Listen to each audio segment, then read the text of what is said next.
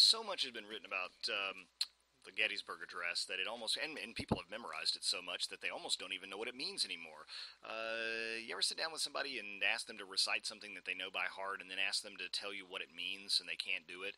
It's almost as though we know it so well we don't know it, if that makes any sense to you. Kind of like maybe a prayer that you know by heart and you don't really think very much about what it means like you should, or the Pledge of Allegiance. I once had a conversation with a lady and said that the Pledge of Allegiance is an oath of political loyalty, and I understood why some parents might think that it was inappropriate for children to recite it. After all, like I said, it's a political loyalty oath. And this lady just adamantly just screamed and pounded on the table and said that's a damnable lie. It's not a political loyalty oath. It's the Pledge of Allegiance. And I said, what does allegiance mean? And she says, being faithful to someone. Yes, otherwise known as being loyal.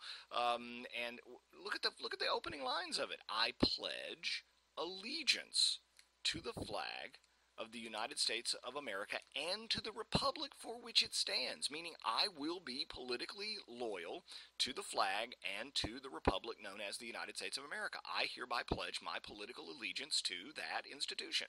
Not that there's anything wrong with that. I just wanted to make the point that we frequently sort of say things, recite things without really thinking about what they are. And, if you do think about what it is and you have conscientious objections to doing that or having your children do it, well, I can't blame somebody for that. Well, Lincoln's Gettysburg Address is kind of like that in that we know it so well because so many, well, maybe we don't anymore in this age of cultural illiteracy, but one would hope that most high school graduates or college graduates know it at least in passing, that we know it so well that we don't know it anymore. And so I want to kind of, first of all, sort of dispel some of the myths and frankly outright lies about the address. Of course, the Battle of Gettysburg happened on July 1st, 2nd, and 3rd of 1863 in Gettysburg, Pennsylvania. Lee on the one side and General Meade on the northern side. Lee thought that if he carried the campaign up north and waged war up there and terrorized the countryside and romped around and did some destruction, that the North would eventually get sick of the war and let him go. There were a lot of people who said we shouldn't really be at war with these folks anyway. Lincoln in 62, early 63, had come out with the Emancipation Proclamation, which said, very specifically here, that as of January 1, 1863, any state that was currently at that time in rebellion against the United States federal government, its slaves in those states will be freed. And he did it kind of on this theory that they're considered contraband of war, right? Because the South's using them as an instrument of war, and we will basically confiscate them. From that point on, freed Southern African Americans were nicknamed contraband. So you hear them talking about contraband this, we ran into some contrabands. What they mean is these were people who were emancipated by the Emancipation Proclamation post January 1, 1863, by the Emancipation Proclamation itself giving the federal government the authority to say this is confiscated. Because what they were doing is a clever little argument there. What the argument was is, oh, so you think they're property? Well, good. We'll confiscate your property, in quotation marks, because you're using this so-called property as a war implement against us. We'll confiscate it. By golly, spoils of war, too bad. And so, of course, this infuriates the South. It also infuriates a lot of people up north who did not want the war, in their eyes, to be turned into a war against slavery. They said, I didn't sign up to free the slaves. I signed up to save the Union, etc., etc. Well, in retrospect, we all know what that meant. Saving the Union meant saving human rights, political rights, the rights of the Constitution for everybody. But by 1863, Gettysburg, this tremendous loss for the South, a real turning point in the war, it had gone on for a long time and thousands of young men had died. And so this is the point at which the crisis of the preservation of the Union was taking place. Everyone wanted to know, are we going to make it? It looks like we may have turned a corner here, but how much longer is this thing going to go on? How many more young men have to die as a result of all of this? Well, after the battle, which, like I said, ironically, the last day of the battle was July 3rd, Robert E. Lee, on the evening of July 3rd, morning of July 4th, skedaddled back to Virginia, never to invade the North again, and it was a triumph for the North, an unexploited one. They could have chased him and probably ended the war early. Lincoln was furious about it. But the fact of the matter was that it was a Northern victory, but thousands died. Many more thousands were wounded, and the casualties were just made your head spin. There was a national cemetery dedicated there. They decided to take all of the war dead from the battlefield dead, and bury them there at the national cemetery that they created. And this speech was given as a dedication of the national cemetery in November of that year. The first person that was really invited to speak was Edward Everett, a very famous orator and statesman. He was the one who was the keynote speaker. Lincoln was actually invited kind of as an afterthought, believe it or not. Prior to the Civil War, the presidency was considered almost an honorary position. It's kind of weird because today we think of the president as having a lot of power, but prior to the Civil War, it was Congress that had all the power, and the president was kind of this ribbon-cutting guy. He signed and vetoed stuff, yes, that's true, and he had some power, but he was nowhere near as powerful. That's what Lincoln and the Civil War did to the office of the presidency. It gave it tremendous power. It greatly enhanced the power of the executive branch. But it's surprising to us that Lincoln was sort of, oh yeah, let's invite the president. We better do that because he might get offended if we don't. Let's have him say a few words. Everett's speech went on for 2 hours. Lincoln's speech was a couple of minutes long, as you can see. It was quite brief, and when he gave it, in fact, if you look at the slide there in the lower right hand, that's the only authentic photo that we have. There are a couple that are alleged that we think may have been him, but it's actually, if you look at him, he's sitting down. The speech is over by the time the cameraman actually gets the shot off. The cameraman thought the speech was going to be a lot longer. He had plenty of time to set up, and it took exposure time, took a while at the time. And so he thought he had tons of time, and he barely got a photo of him. But as he sat down, he said to one of his advisors, he said, that speech won't go over very well. Nobody's going to like that very well. But when we look at it, and if you look at it carefully, it is, I think, in my estimation, the greatest speech ever delivered by an American. It really is a prose poem. It's an astonishing piece. Let's look at it together and try to explore it as we go through it, looking at the structure of the piece and realizing that it's such a complex piece and such a profound and deep piece. People have written books on it. I encourage you to read the book Lincoln at Gettysburg by Gary Wills. It's a tremendous work. It talks about religious rhetoric and all kinds of things that went into the making of the speech. It's a myth that he wrote it on the back of an envelope on a railroad train. He spent a lot of time thinking this piece through. There's evidence that he has tried to start writing the piece at least 2 weeks in advance. So all of that is just chopped down the cherry tree kind of baloney and malarkey that comes through the myth of the country. Let's take a look at it. 87 years ago, our fathers brought forth on this continent a new nation, conceived in liberty and dedicated to the proposition that all men are created equal. Notice the use of biblical rhetoric. It was already archaic to say score this and a score of that, etc. People in the 19th century didn't say score. They said 20. That's what score means. Where is he getting this language? Straight out of the King James Bible. 87 years ago. Sounds very biblical, doesn't it?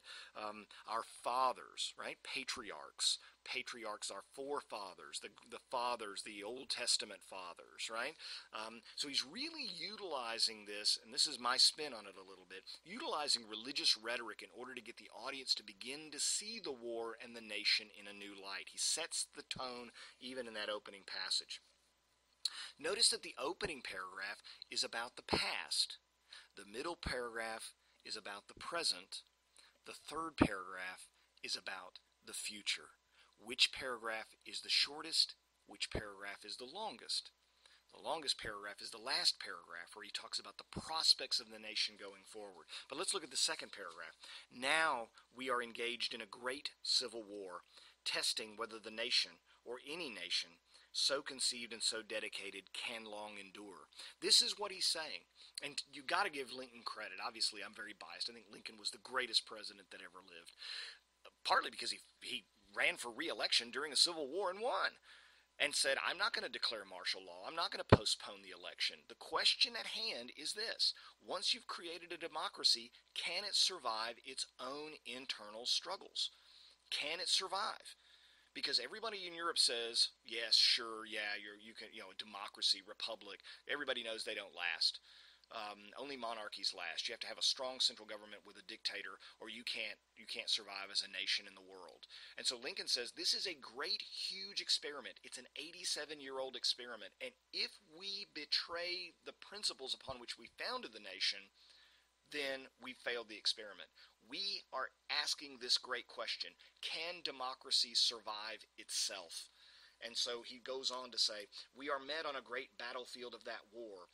We have come to dedicate a portion of that field as a final resting place for those who here gave their lives that this nation might live.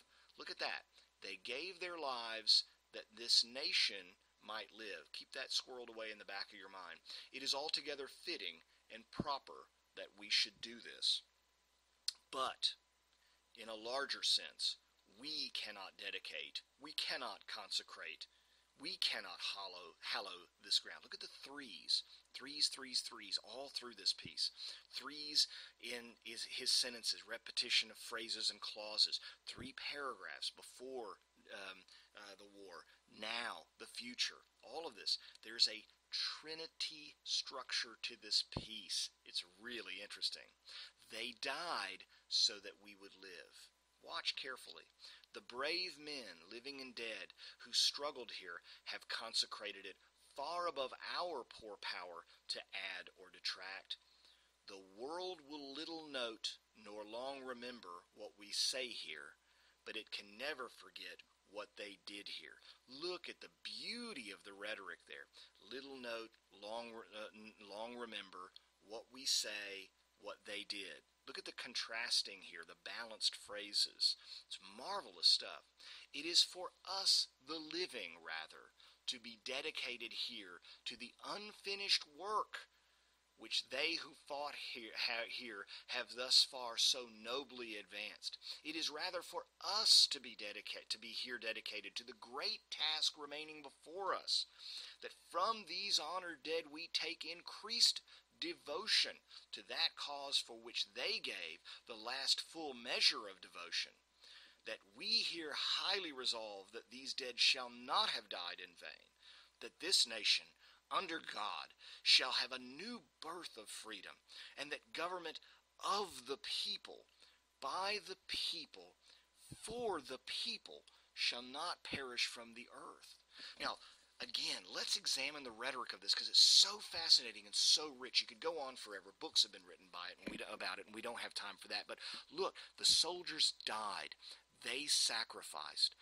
They have become immortalized through that sacrifice. They died for us in our place. They died, if you will, for our sins. Do you see this?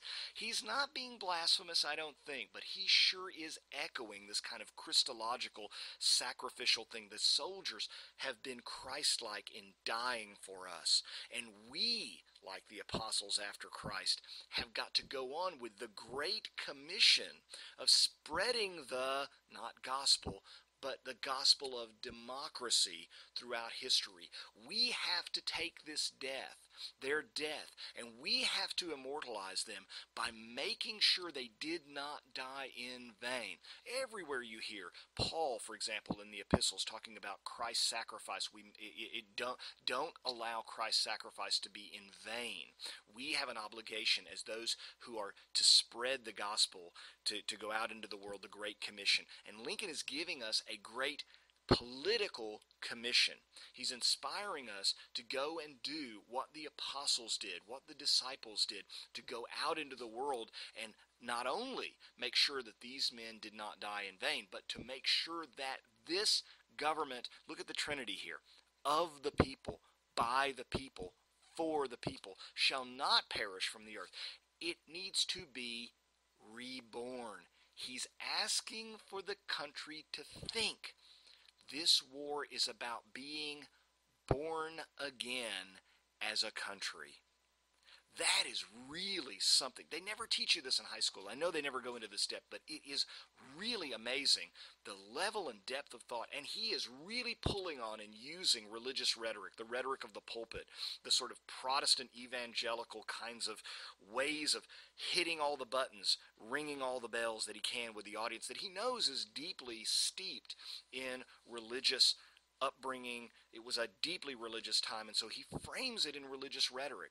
And to say that they're going to live on because of what we do is really important. He's not trying, I think, to be blasphemous here. He's trying to echo and say, look, like Jesus, these people died for us. We can't let them die for nothing. You know, we're in it too deep right now. We cannot quit. We can't quit. You say, well, let's just quit and go home. No, don't let them die in vain. Every one of these gravestones is a guy who died for something that we have got to see through, or they will have died for nothing. Don't let that happen. A tremendously deep, powerful, and profound and moving piece that people just don't give Lincoln credit for. The rail splitter Lincoln is too deeply ingrained in our mind. This man was a natural genius. I think there are a few people who were natural geniuses in the world. I think Martin Luther King was. I think Benjamin Franklin. I think Abraham Lincoln. I think that Frederick Douglass was. These are people who just were born brilliant, and there was nothing that their circumstances growing up could have done to stunt their brilliance from eventually emerging. And I think Lincoln was one of them. People don't give him credit for that. In the next slide, we'll look at the second inaugural, a piece that I think is even more neglected and more misunderstood.